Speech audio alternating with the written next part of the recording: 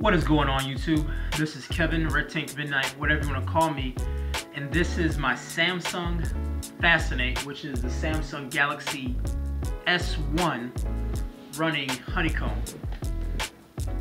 Now I got this link from Roots Wiki, and I just flashed it right to my phone.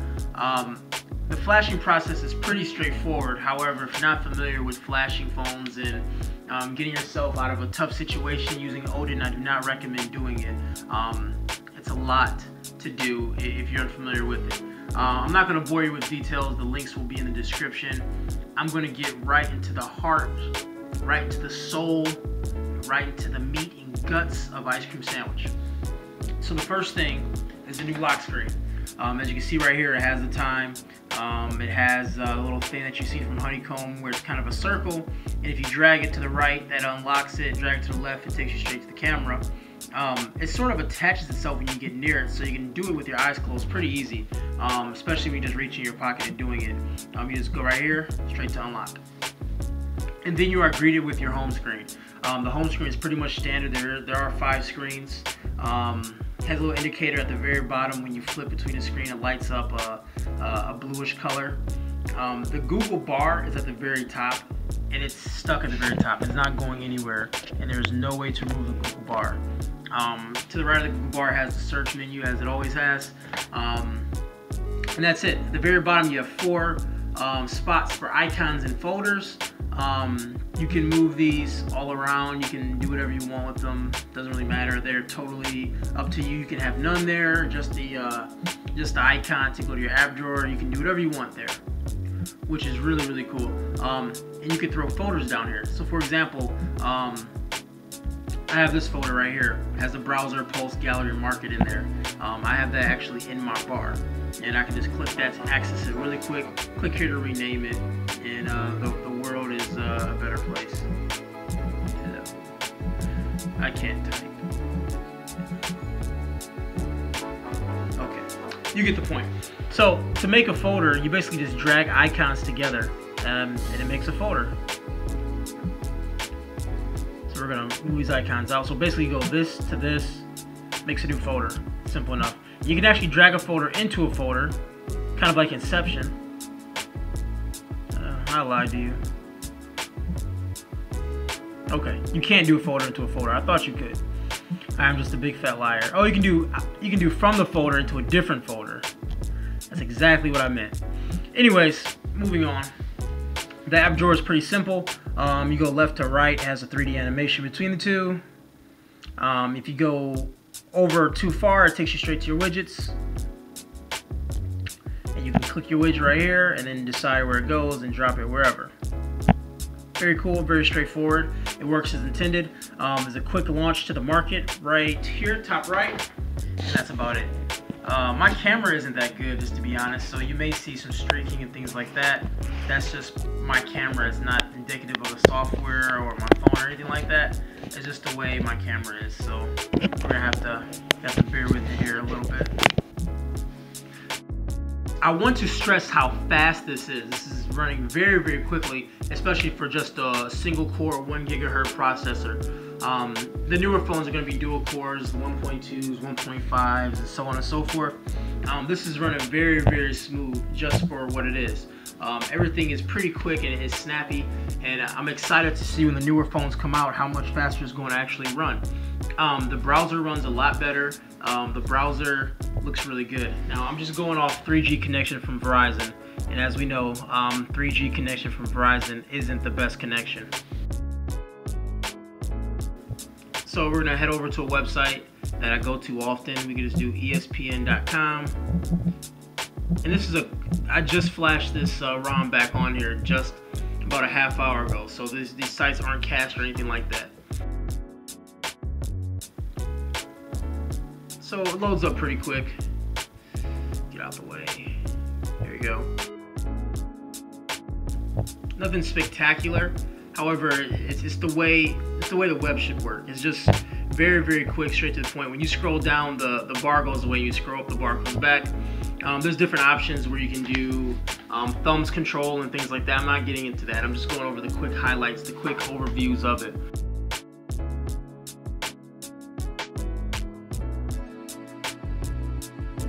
Alright, so we have 2 tabs open. You can kind of go between the 2 tabs like that. Really cool to see all your websites that are open and things like that. It's really quick. As we saw before from Honeycomb, when you go to the switch icons button, and actually I don't have that right now because I'm running on a phone that does not have switch icons, so I hold the home button down and it brings this up. These are your last used icons, and if you want to close close this icon or close it from being here, it's not a task killer. It doesn't actually close the app, but what it does is it just gets rid of it out of this view, so you can just drag it to the side and it's gone. Drag to the side and it's gone. It works really good. It works as intended, but the app does not close. Contrary to what other people tell you, if the app closed, then it'll sign me back into Talk. But Talk was already signed in, didn't sign in, so it does not close the apps. But it's a really cool way of just cleaning up your apps and things like that. As we all know, task killers does more harm than good for Android, no matter what people want to argue with you. Alright, the phone is pretty standard. Missed calls, and you have your people icon, which takes you to phone numbers and recent callers and frequently contacted people, and also your favorite contacts. Very simple. Now, it does not have T9 dialing, which is disappointing. It should have the T9 dialing. I don't see why it doesn't have that. However, it's not there. Hopefully it will be added, or it's a hack to get it, or anything like that.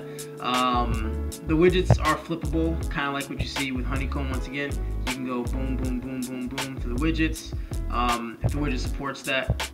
The SMS app, pretty straightforward. Has looks like Go SMS sort of, and the conversations show up right there. Very straightforward. There's nothing. It's not much to it, to be honest. It just seems like it's really polished and overall just works really well. The Gmail app is very, very similar to what we've seen before, except for the colors pop a little bit more, in my opinion, and it just works overall better. You can search while offline. You can search back. You can set your date. It's by default 30 days. You can go back to 90 days if you want, and for searching, so you can search through objects and things like that. Once again, I just can't get over how fast everything is, and the speeds are just really, really good, and everything seems to be really, really snappy. Google Music is what you expect from Google Music. It had a little bit of changes. However, these changes can't be found in the newest version that you get from the market anyways. But I mean, it works as expected. It has the music, and you just click it and go straight to the song. Just has a little user interface tweak where it has the market right there, so you can buy new music if you want, straight from the Android market.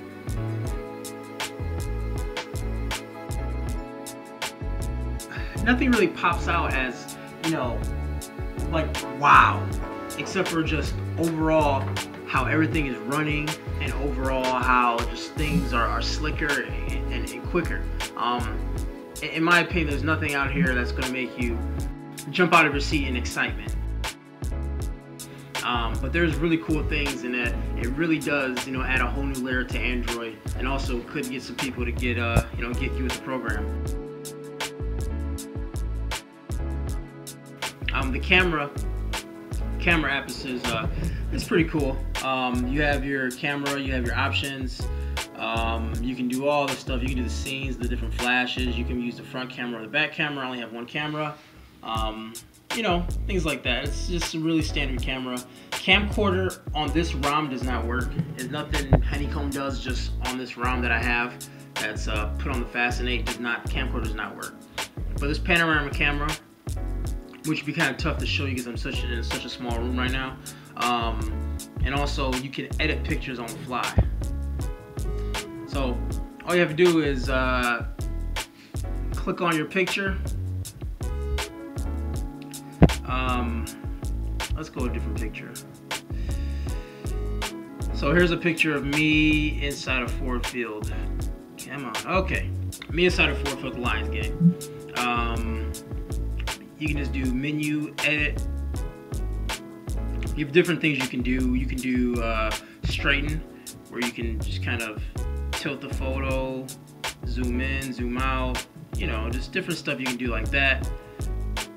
You can add a black and white hue to it, a sepia tone, saturation, warmth.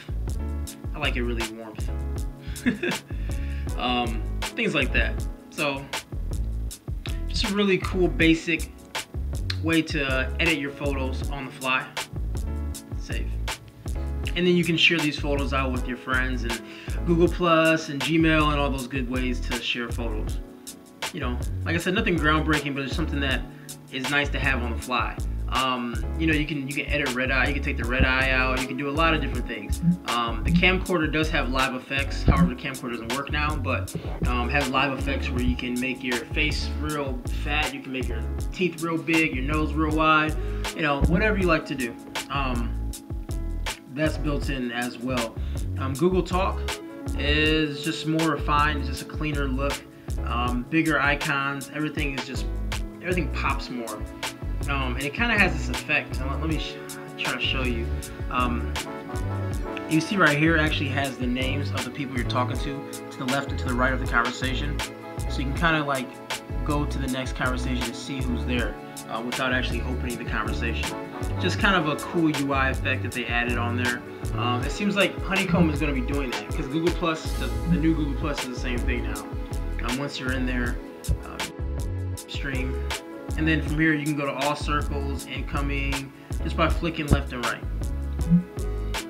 It seems like that's the approach they're going. They're going to go have these kind of, not really breadcrumbs, but they kind of have these little previews of what's to come if you go left or if you go right. Just I don't know, it's just really cool for them to have. Like I said, once again, it's nothing groundbreaking, but it's just everything works as it should. Everything works to be really quick, really sleek, and just seems like it integrates really, really well. They want you to use Google Plus for a lot of things. I mean, if you open up a file, the first option you have will be Gmail, then Google Plus, then whatever else you add. Looks like Google is really pushing this Plus program, so we'll see. YouTube, same thing. You can browse between the three. You can go home. Oh, that's my account. Whoops. You can go home, browse, and you just flick between the two. No big deal. Like I said, everything is just cleaner, smoother, sleeker, faster. I'm probably missing something, but this is just a really quick video just to show you guys the ins and outs of Honeycomb, the first couple things you can do with Honeycomb, and that's about it. I know there's plenty more that I forgot to show. Oh, I just remembered. Never mind. You can take a screenshot at any time by holding the power button down and the down arrow at the same time.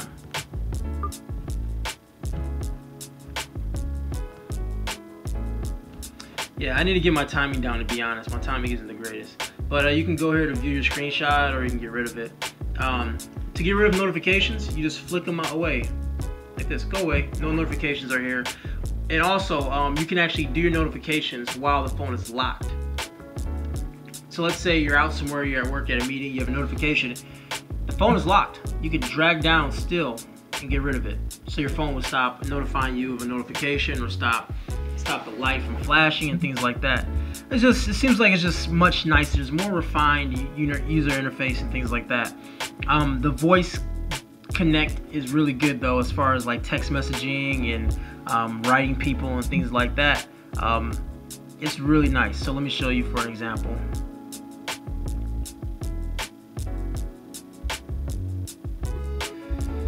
This is going to be live, so bear with me here. Hello world, comma. This is Kevin Midnight, whatever you want to call me, period. This is a live broadcast of my YouTube video, period. I have no idea what I am talking about, exclamation mark. However, I am excited about this, period. This is going to be really cool, and this voice to text thing is really nice.